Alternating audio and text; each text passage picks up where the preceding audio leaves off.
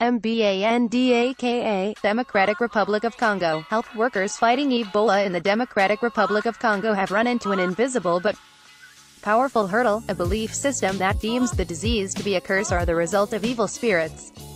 Some people are refusing medical care and turn instead to preachers and prayers to chase away the threat, they say.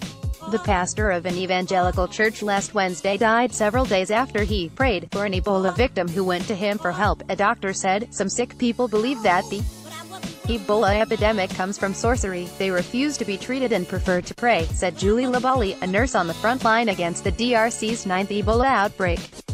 She is working in a hospital in MBANDAKA, a port city on the Congo River in northwest DRC, where the first urban case was reported last Thursday, since the outbreak was declared in the remote area of Bikoro on May 8. 51 cases of Ebola have been reported, with 27 deaths. One superstition that has become prevalent in the city, she says, is believing that Ebola began in Bikoro as a curse on those who ate stolen meat, a wild animal hunted in the countryside. Blondine Mboyo, who lives in MBANDAKA's district of Bonganjo, told AFP, a hunter put a curse on the village because his big game was stolen. This curse is so powerful because it hits those who ate this meat, having heard about the theft or having seen the stolen animal, added Nicole Batoa, a local vendor. Another resident, Gayangila, observed that officials have said on the radio, this disease is incurable. It's because it's about witchcraft. For doctors and health officials, these beliefs raise serious concerns, complicating efforts to contain and roll back the deadly Ebola virus. In Geneva on Tuesday, African health officials said they were preparing to send anthropologists into the DRC to help with an Ebola vaccination campaign.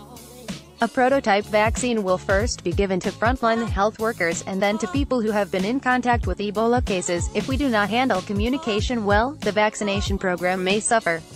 John Nkingesong, head of Africa Centers for Disease Control, Africa CDC, told reporters in Geneva, so we are also assessing how in the next 2 weeks or so to deploy anthropologists to support the vaccine efforts. In DR Congo, as elsewhere in Africa, disease and death are often not looked on as natural phenomena. So many deaths is a sign of a curse and can only have been provoked by a bad spirit, said Zachary Baba Bozwi, a Congolese specialist in cultural history, explaining people's perceptions of Ebola.